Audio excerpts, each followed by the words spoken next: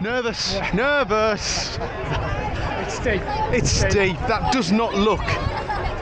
Yeah. 650 feet first 2 miles. Good afternoon and welcome back to another video on the channel. I am in no other place than the Welsh Valleys. For today, we are taking on a tough 10 miler.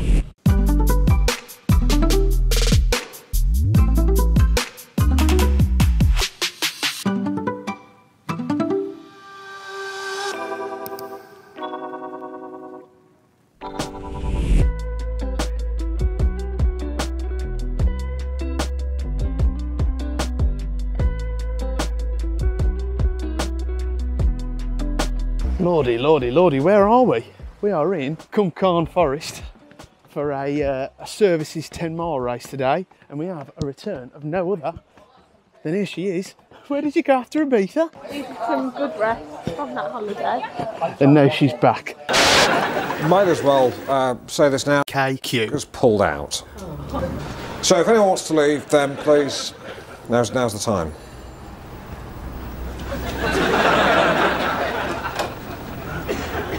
Amazing, absolutely amazing. We are 3 weeks away from the marathon. It draws even closer. We're fit, we're ready. Today, that's why you've had a sabbatical, it's because she's disrupting my peace. All going well, 3 weeks to go up until the marathon now. Cwmcarn Forest Drive for today. It's looking a hilly course. I'm going to let the head cam do most of the talking. It looks like it's going to be 3 mile uphill, and then you do a couple of laps at the top and you come back down, but a perfect opportunity to hone in on some marathon effort miles. Hopefully I can try and get myself up there. It's going to be like a mini Rayada video for anyone who remembers that. That's what we're looking to tune into anyway. So anyway, I'm going to go and get myself a warm up, and we'll team up very shortly. Wow.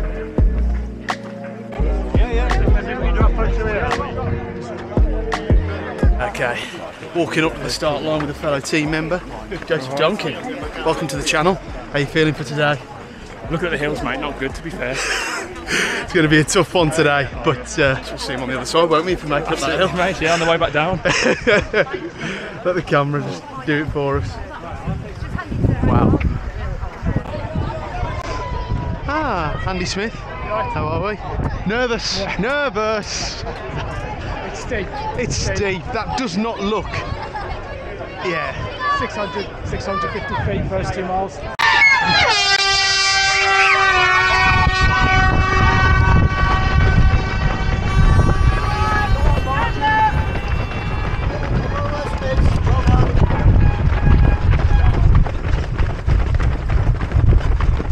What is going on, team, and welcome back to another race day video, with today being a particularly special one.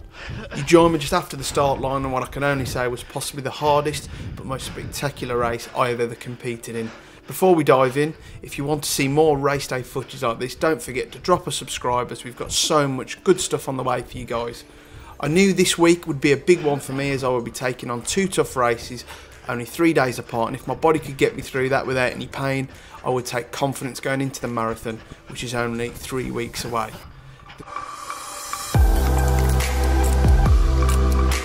The course profile indicated that it would be a hilly 2 to 3 miles to begin with before it evened out at the top of the valley. My plan initially was to conserve energy climbing through these hills and then click into marathon pace at the top, but for me the course just did not allow this. We climbed a total of 600 foot before the 3 mile mark. You were either going up and down for the majority of the race, and my lack of hill specific training really showed for me. Positives of the race, however, was that I took gels on at 6 mile and my body responded well to this. During my training lately, I've tried to take on fuel throughout my long runs, so my body is well adapted come race day on the 6th of October. I'm generally finding that the Cis gels are working well for me. With only 20 grams of carbs, I generally find that my body is responding well. I was very lucky to take part in such a beautiful race that boasted views from South Wales to the Severn Estuary, and as we can see here from the footage, it is just a spectacular race.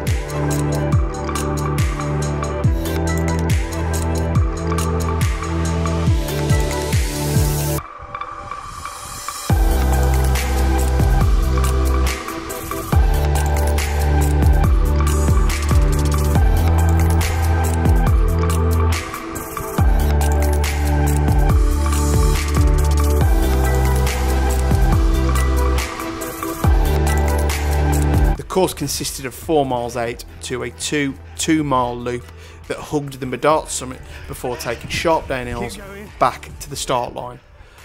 In the end, I finished in 23rd with an average of 6.27 per mile and in 65 minutes dead. The course total elevation was 1,300 foot.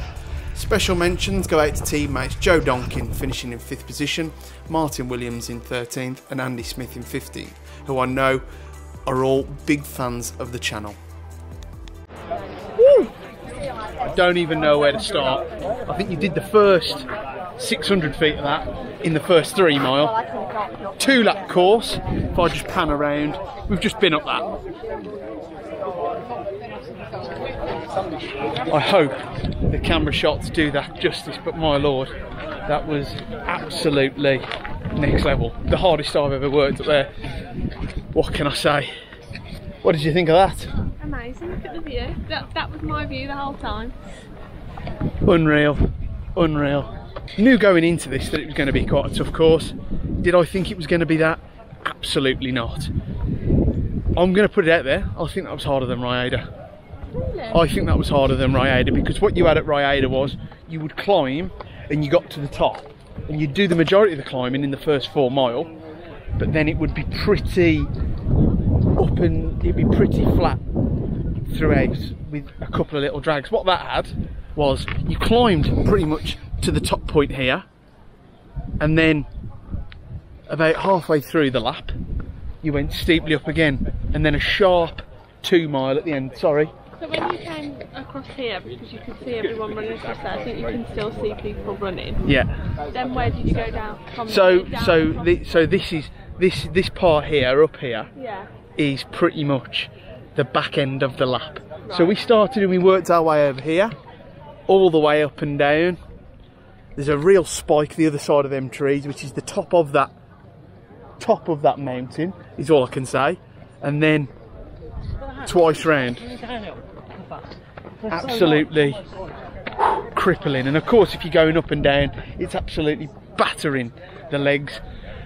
Finished 20th, I think. We've got 3 weeks to go, but the way I'm going to look at this one, an average of 6.26 is in the end, I think. Can't grumble at that. Would never do that round where we live, so over the moon with that. Now it is on to a well-earned couple of tiny rebels in Cardiff. Our Welsh journey continues here today. We have landed at no other place, Barry Island, and here she is with a Starbucks. Has Wales done you well? yes, It's been a lovely, pleasantly surprised. it's been a lovely, lovely trip. Stopped in Cardiff last night. Really, really nice. Enjoyed that. It was nice to sample the Tiny Rebel bar. Are you saying sample the Tiny Rebel bar because you sampled every Tiny Rebel beer in the bar? I don't think the channel needs to know that. The home of Gavin and Stacey, of course. On there as well. On the shop. What Emily's trying to do is she's just trying to identify what's real and what's not. I know. So we've established that the Dolphin Inn does not actually exist. Does not exist. Which is really, really sad. But Marco's Cafe does, so we'll take you down there shortly. It's a really picturesque place. It's lovely and scenic, and quite controversially, what we've just established is someone's wearing a Christmas jumper.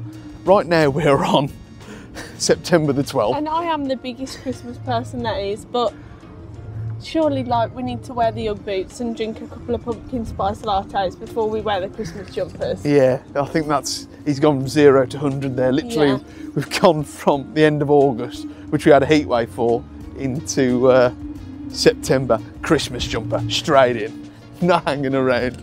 Down on the seafront, on Barry Island. And if you've watched up until this point, she's non-stop taking pictures at the moment. She absolutely loves it. I do love it. I feel like Nessa, we've got to have the game on the slots. We've got where Nessa works, of course.